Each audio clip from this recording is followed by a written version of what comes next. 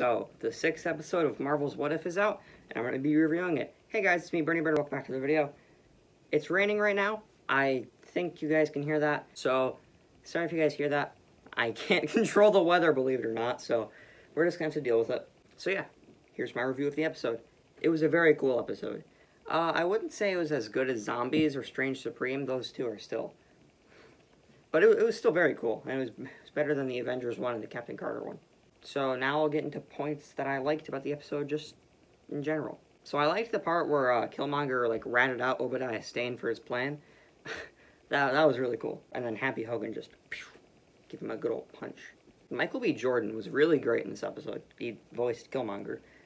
He's really great. He's a really great voice actor and actor. And Killmonger is definitely one of the best MCU villains. And this episode made him, I don't know about a lot better, because he still has the same plan. But it was just really cool to see how he thought about everything. He thought about befriending Tony Stark, saving him, then befriending him. He thought about betraying him. Well, no, he thought about building a suit, then betraying him. Then starting a war between America and Wakanda, swooping in at the last second to be the hero of Wakanda, to become Black Panther, to get power, to give power to the world. Tony Stark's voice actor was good, but obviously he's not Robert Downey Jr., so... But it was still good. For some reason, the writers of What If really like killing off Tony Stark, right? Like, it must be some kind of kink that they have. But in all honesty, it's probably just so they have an explanation as to why no Tony Stark variants show up in the main MCU timeline. That, and Robert Downey Jr. is very expensive.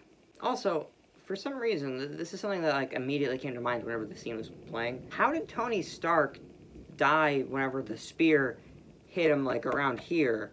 But then whenever Sharon Carter in the last episode got hit in basically the same spot, she was okay. Like, and I know Killmonger, like, shoved the spear into him.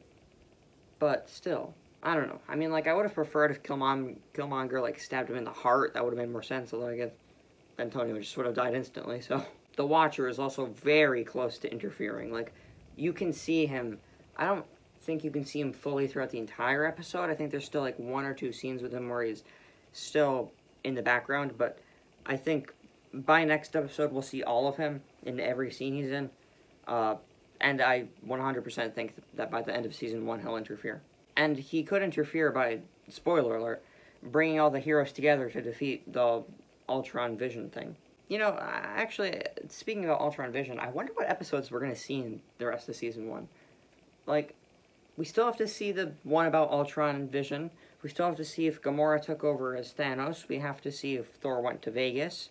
We have to see what if Tony went to Sakaar, although that one I do think will be in Season 2. And then obviously we have to see the team-up episode. And I feel like the Gamora Thanos one might actually be... She might be from T'Challa Star-Lord's universe, just because we don't see what happens to Gamora in that universe.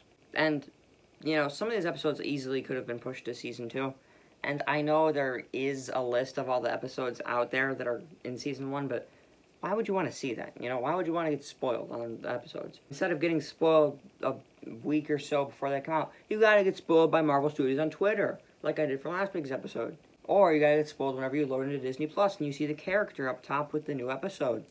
But, like, I don't mind getting spoiled by Disney Plus, because then it just feels a lot worse whenever you get spoiled on the internet, rather than, like, a minute before you're gonna watch the episode. But yeah, overall, I really like this episode. Some of the episodes of What If have been really hit or miss, but I think the show has now really found its ground, you know, with Zombies and Strange Supreme in this episode. They're really all great episodes. And with only 3 episodes left, I've got to say, I'm loving this show. And again, I've talked about how much I love the premise of a What If show. This show is no exception. It's exactly what I wanted to see from a What If show. It's not the What Ifs I wanted to see. Like, you know, I can think of a couple main ones, like, what if so-and-so died? What if Thanos didn't get all the stones? And, you know, that doesn't mean I don't like the episodes. I really do. I think episodes like Zombies and Strange Supreme are really good. And they're great concepts for stories. And they executed them perfectly. So, yeah, I cannot wait for Season 2. Obviously, it's probably going to have some What If episodes we skipped in Season 1. And then hopefully some new ones as well. And I am praying that we get a Season 3. I want this show to go on for so long.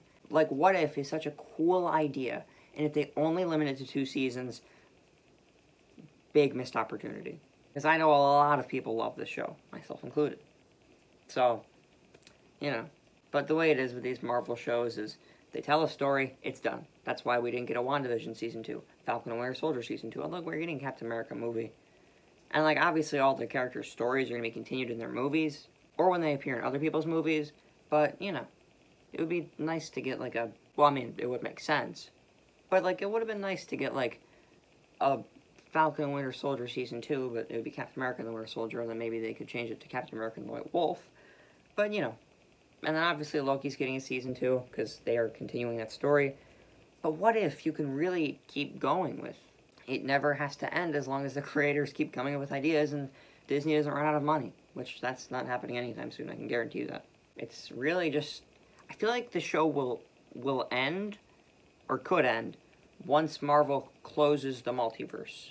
And even then, like, you have things like The Watcher, like, if he does interfere in Season 1 by the end, what's he going to do in Season 2? Just be in the darkness again? Is he going to interfere again? Because he does that in the comics a lot. But obviously all these questions will be answered with time. So yeah, I have faith in Marvel that they will make the right decision. So that's all for this video, guys. Let me know what you thought of the episode and the series as a whole so far. And I will catch you guys in the next one. Peace.